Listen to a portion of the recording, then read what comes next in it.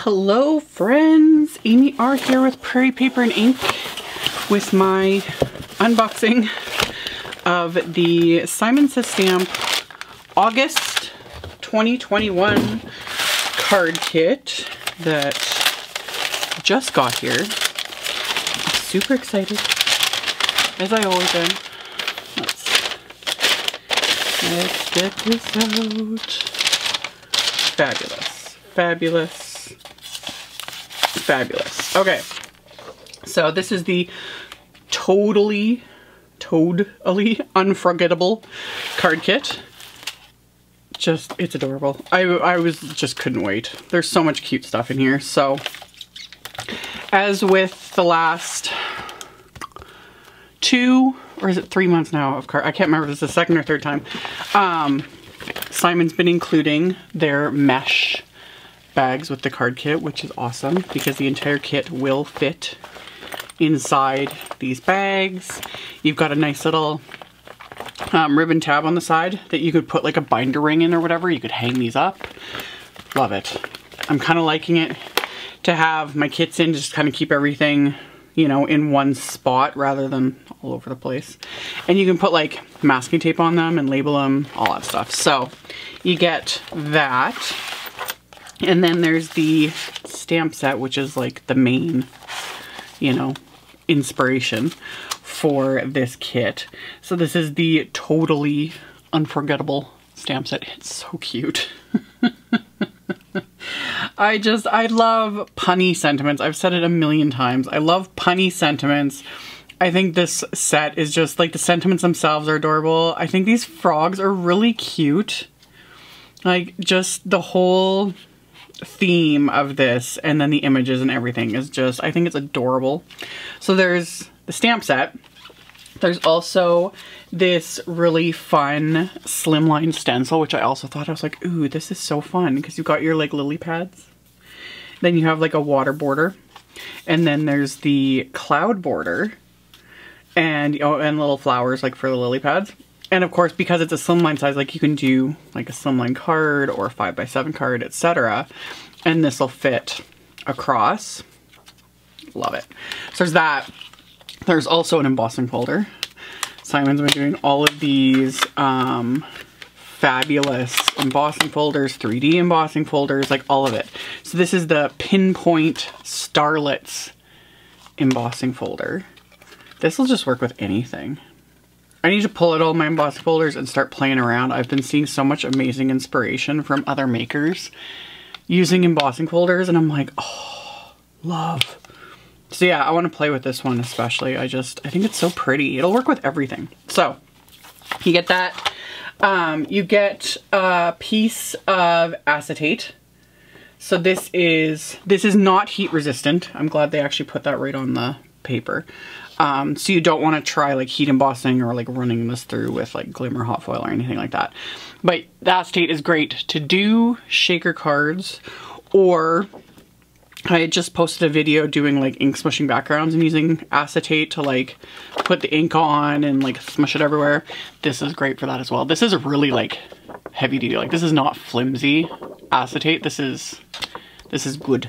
So you can use it to make shaker cards because there's a whole pack. I think these are the cutest little things, and I love how it's all just coordinating. These are from Trinity stamps. They're just frog embellishments, and they're so cute. They're so cute. Like, just love it. I think they're absolutely adorable. So you can, again, you can create cute little like frog themed shaker card. There's also googly eyes, which I'm very glad they included because these are perfect. So you got a whole pack of googly eyes, and they are sized. They'll work with these little guys. So you can add little googly eyes as well. I have a thing for googly eyes. I haven't used them in a long time, but I have like a bunch of different sizes, and I love pulling them out for different projects. So you get a package of those. Candy, of course. I always love the little suckers that we get in the kits. Darice foam strips. These are my favorite narrow little foam strips. I remember when these were first released, I was like losing my mind. I had a wonderful person that sent me a whole like pack of them that I'm still working through. So now I have another little set of these. But these ones are narrow and I love it. These 3 stones, like I use them, I don't necessarily use them for shakers, but obviously that's why they're great for that. I like them just for like adhering sentiments and other things because they're so narrow. And when you peel off the backing, they're flexible, so you can do very easy little shakers with them. I love these. Highly recommend. Love. So you get a pack of those. You get a couple of Simon's envelopes. Love. There's also this custom paper. This was by PhotoPlay, and it's really adorable. Single-sided. It's so cute. So you get a pack of this. Oh, I love these little ladybugs. It's really pretty little paper. Really cute. So you get a pack of the papers. I like the color combo too. It's not a combo I would think of. Love it. So you get a pack of those. And then last but certainly not least, you get some cardstock. So we've got a sheet of Neenah 110-pound Solar White, a sheet of Simon's Lemon Chiffon, a sheet of Simon's Soft Navy. These are like the Simon cardstock is like 100-pound, like heavyweight. And then this is Neenah's Gamma Green, it's called, and it's 65-pound weight. You can definitely tell a difference in the weight of the cardstocks. I love the color. This is the type of cardstock I'd use more for like layering, die cuts, etc. I would not use this for card bases because for me it's too flimsy. Or if you use thinner cardstocks like this as a card base, because you've got your layers on the front, on the inside I would add another piece of cardstock just to give it that little bit extra weight, because it's just not quite the same, but the color is fabulous. So it's always a nice option. Like thinner cardstocks I do like for layering too, because then they don't add a ton of weight and bulk to your card. So that is the card kit in a nutshell. Stay tuned. I will continue on and make something with this. I honestly don't even know yet. My mind is just kind of going, but I'm thinking some form of shaker. These are so cute. I love the stamps. This kit is so much fun. It's so cute. So before I get to the card, as always, I will link to the kit, the subscription info, everything that's available separately, all that stuff. That will be linked in the description box below the video, as well as on my blog. On my blog, I have picture links and the pictures of the card, all that stuff. And that's always the very first link. And then, yeah, I'll have my social media, all that stuff. That's always linked in the description box below. And stay tuned for what I make. So of course I'm going to do a flat shaker card. I have been obsessed. So anyhow, I took some of the Neenah cardstock that came in the kit and a few of the images from the stamp set, and I put them into my MISTI, and I'm going to ink these up with Simon's Intense Black ink, because this is a Copic friendly ink, and I'm going to color these images in with Copic markers. So lined them up, stamped them. I didn't mention in the unboxing, but there is a coordinating die set for this stamp set. I will link to it. It'll be linked with the rest of the supplies. I don't have the coordinating die set, so I fussy cut these images. That's also why I only stamped a few, even though the set's adorable and I wanted to make like a ton of cards. I can't do that much fussy cutting. It would just hurt my hands too much. But anywho, stamp the images. This first little bit, this is real time. I am going to speed this up because this video is already going to be quite long. But I like to, when I can, show a little, just a little bit of real time, just to show you guys, like, I do not color near as fast as what you're seeing now. This is sped up like 600% or whatever. Yeah, I don't color this fast. I don't create this fast. It's just the magic of video editing. Anywho, for the coloring, I kept it really simple and it just greens. This time I actually went lighter to darker because I want to add some little dotty texture. So I just did a lighter green, added like kind of a medium green, blended those together a little bit. And then once I have those in place, I went and did the little lily pad that I had stamped, and I just did a couple different greens for that, you know, just to give it a little bit of, you know, definition. And then I really liked that YG21, that's a really yellowy green. So I used that first to create some little dot texture in the same way that you would use the colorless blender. I've shown this in videos in the past. When you hold the colorless blender and dot it over an image, it pushes the color away from it. So you get like dots, or you could do lines, you can do whatever you want. I usually use it though for dots. So I did that same thing with the light yellow green marker. And then over it, I dotted this darker green, just to add that texture. You don't have to go too in depth, like tons of blending and all that sort of thing. You can do simple things like adding little dots, and it gives it texture, and it's just simple. But at the same time, those that do the really, you know, lots of different colors for the blends and like darker to lighter and all those wonderful things, I love watching it. I love looking at it. There's just so much inspiration. But for me, 99% of the time, I just don't have the patience.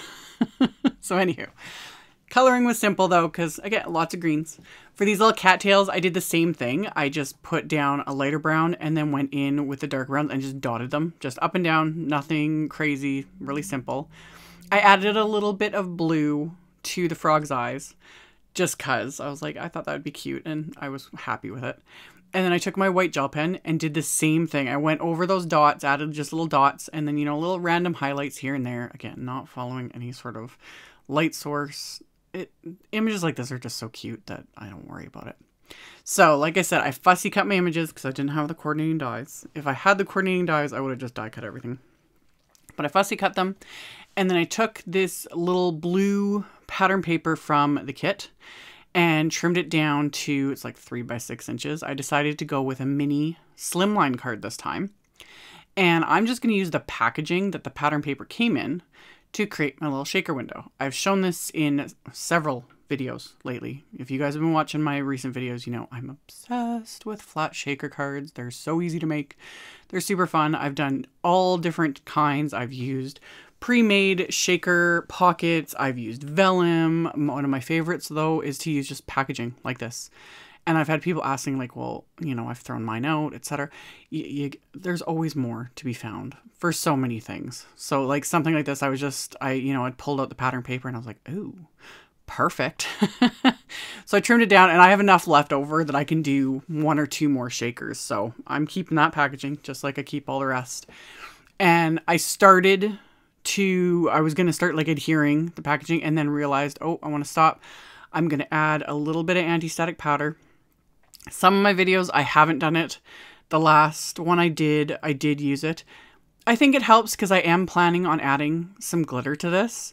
So especially with things like glitter and these flat shakers, so that the acetate, there's not a lot of room in between them. So it does help. The biggest issue is you don't want to have too much powder because it will show up. But I just dusted my anti-static powder and then used my big old tonic fan brush to brush off the excess. And then I started adhering the package to this pattern paper. So I'm just using my score tape.